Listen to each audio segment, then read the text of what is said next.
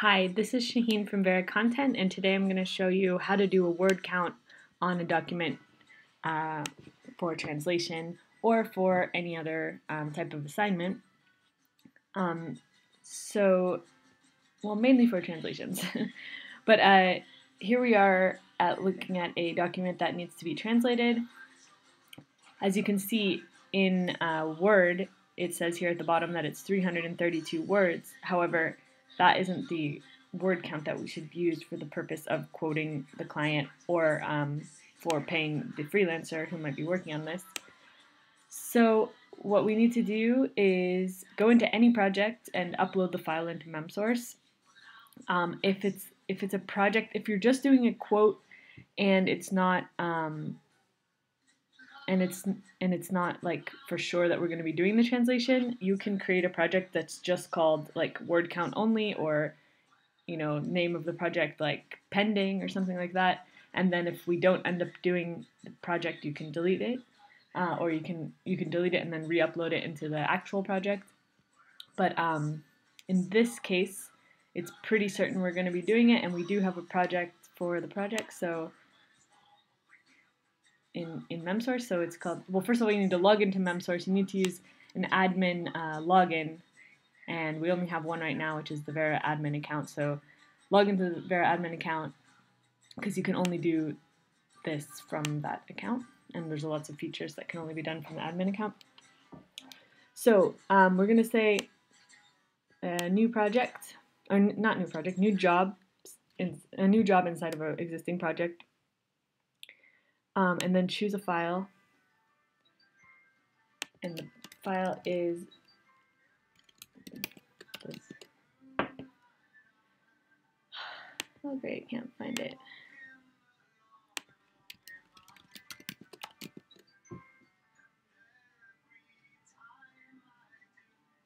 Where is it?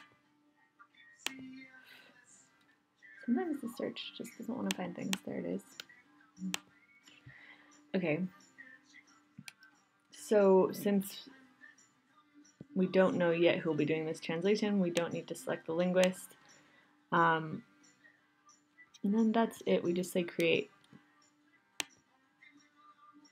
The important thing is that before you upload the document, you really need to have a translation memory attached to this, because the translation memory has a direct impact on the results of the analysis.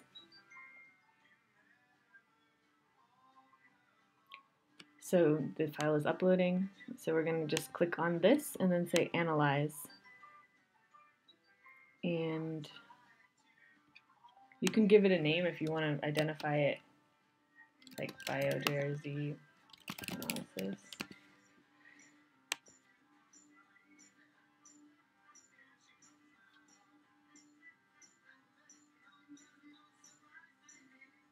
So there it is here.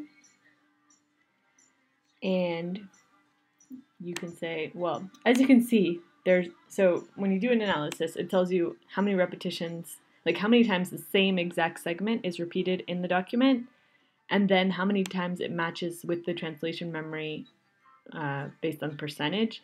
And there's a formula that's applied that reduces the word count if there's a lot of repetitions, or if there's, but not, it doesn't reduce it word by one word. It's like on a sliding scale.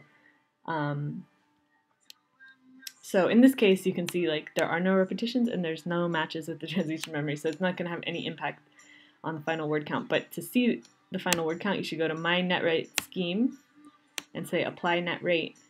And as you can see, it's still 332 words. One annoying thing about Memsource is there's no way to like easily just share this with the translator. So what I do is screenshot it with my Mac, so I just do that, and then I email them this to justify it, especially if there's like a lot of repetitions. So they see like, okay, even though it looks like it's a 4,000 word document, it's actually only 2,500 because there's a lot of repetitions. And I just attach that into an email or a chat with them. And yeah, you can also like download it, but it's like a horrible, it's just like a weird, it doesn't look like a official thing. It's just like a spreadsheet. So yeah. So I thought the screenshot looks more trustable. So yeah, that's it. So then just apply, depending on the client, if we have a special rate with them or whatever, which will be noted in Podio. So go into Podio, see if we have any special rate with the client. If not, quote them our usual standard translation rate on the VeriContent rate list, and then send them the quote, just multiplying the word count by the rate per word. I think that's all you need to know right now. Thanks for watching.